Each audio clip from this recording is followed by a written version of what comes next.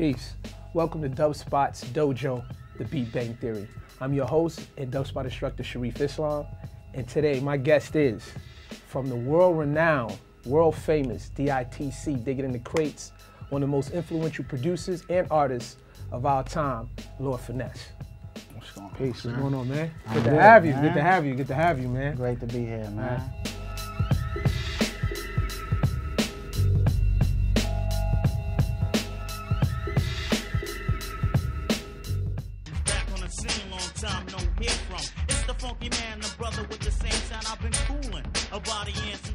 You are one of the few that's an artist and producer that's like in both fields.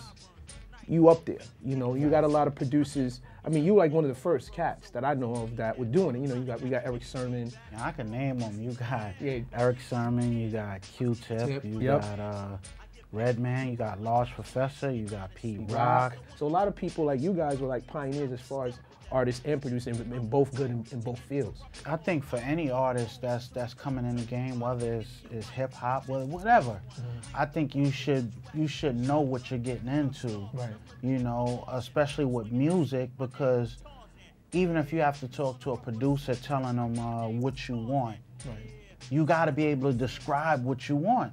Let me ask you this: what was some of your favorite records that you produced, whether you were on them or you produced for someone else, and kind of like what made them your favorite? That maybe like, you know, your creative process in that, or you know, working with the artists. I think one of my favorite records is Off and On. Off and On? Okay. Off and on. Off and on.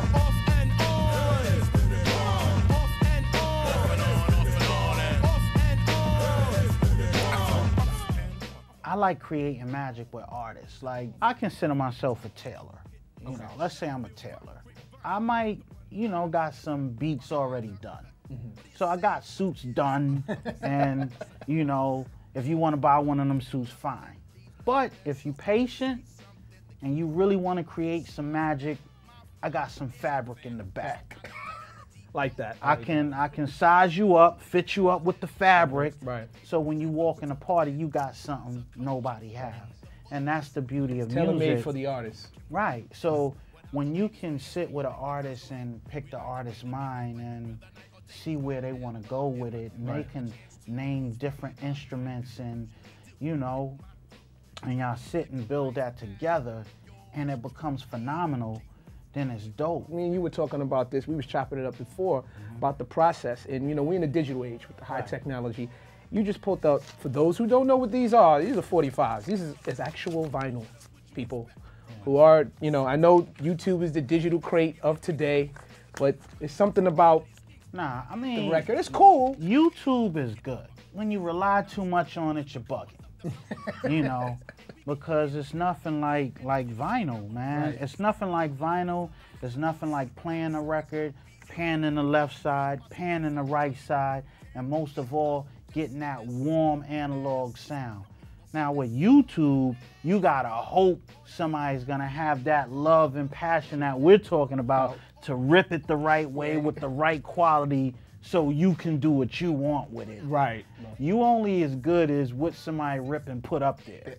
So if they don't rip nothing and put it up there, then you trash. You're done. you straight done. Right. So you listen to the music. You don't just look for samples. You actually listening to these records. Right. I mean, because when I'm listening to the records, I'm listening for different things. Right. Yeah, I can listen to see if I'm going to find a great loop. Or I could listen to see, okay, it's some kicks and snares on here. With the kicks and snares, I can create my own drum kit. Right. You know, my own personal drum kit. Not wait until it's uploaded on the internet and I got a drum kit now. But to create your own drum kit and signature sound, and when you produce a record and people go, yo, what was those drums you used? It makes you feel good because it was well worth putting that energy in to creating your own drum kit and your signature sound. What was you using? What was your stuff? Your arsenal, your weapons of choice. Back in the days, my weapon of choice was the SB1200 and the 950. It was in the world of limitation. That's what I always like to say, the world of limitation. So when we created something phenomenal, knowing all the curves and the tricks that we had to do to make it sound the way it sound, it gave you a real incredible sense of pride that now when you have all this and it's limitless, I don't think a lot of producers of today's generation can appreciate the limitless because they wasn't limited. I'm hip to the game. I'll always be the same. Cause when I'm broke, I got fame, sunshine or rain. Ain't a damn thing changed. I'm hip to the game. I'm basically now, I'm an MPC dude. Prime story. I'm in Cali. Dr. Dre, good friend of mine, Mel, man. Ness, what you need in the studio? Give me my 1200, give me my 950. Good. So you know, anybody who has an SB 1200, you already know when you load it, might take 3 minutes to load. Yep. Make that little noise while it's loading. So you know, I play the beat. Oh, okay, that's dope. Play something else.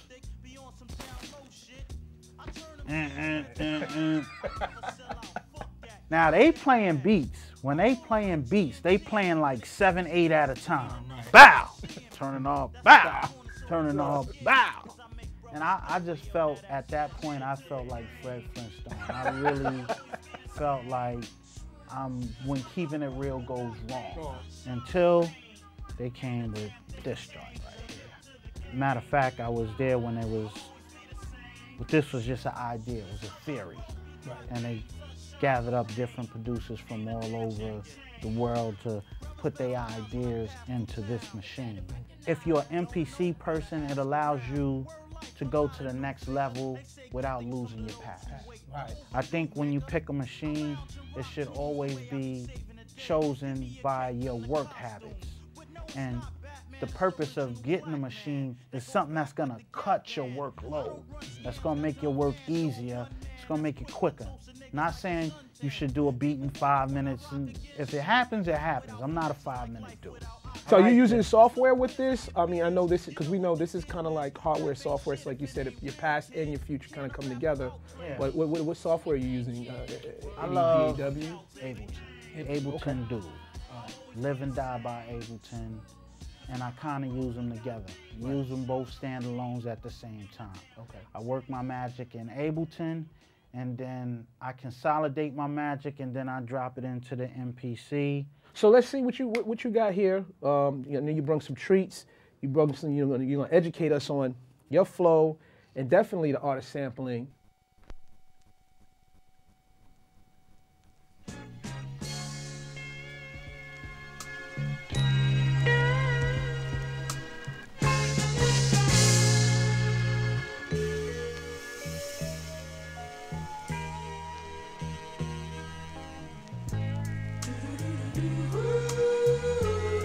Dope soul record.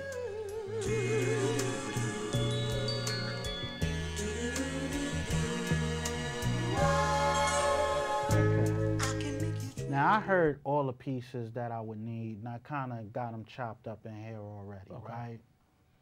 So let's go to main, right? So what I heard, I sped it up, right?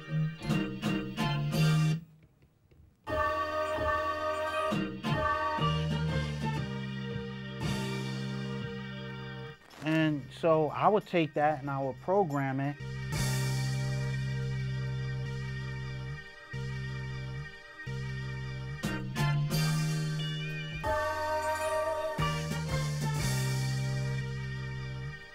Compared to when we played the record and the record is sounding like, play it again.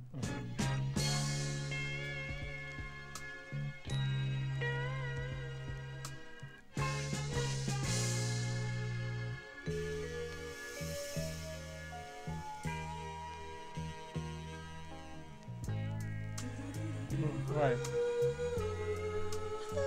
So it's different where you hearing it one way, but the way I'm playing it, it doesn't sound nothing like how how and they it's just arranged it and little, everything. it's bits and pieces.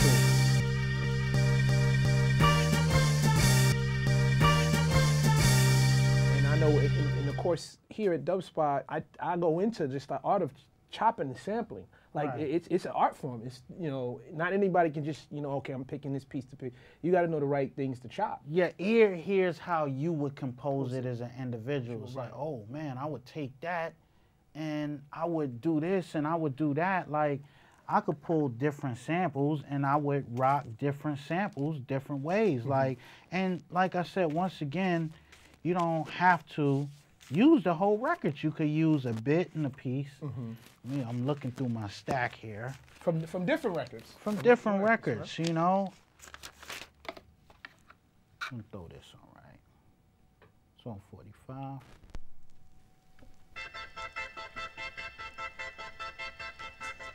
That's all I would need right there. I don't need to put nothing else on it. I would take a hit and then I would funk it out because it's going at a high speed, but if you slow it down, it's gonna be gangster.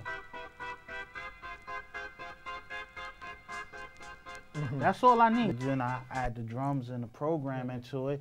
Then I'm gonna add bass notes, I'm gonna add horns, I might add a choir, I might do something crazy. But, you know, to me, that's the art of sampling. When you could take a small piece, you don't have to take a whole loop.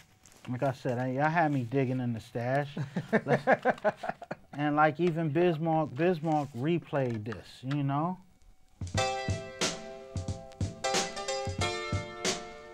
Classic. Oh, baby, you got what I need. And then you got something like this where, you know, this might have been used, you might have heard it. Real gritty, real gangster.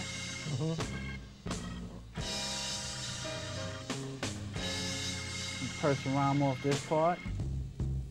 Yep. Don't loop. Right, exactly. That's a loop. Now, if you take that and you loop that might, you might come off with that, you know? You know, as you're going through your records, it's just like a sound designer or somebody's going through their patches in Massive or Contact or something like that, right? Right. Same kind of deal. But you're using vinyl records. Using vinyl. Right.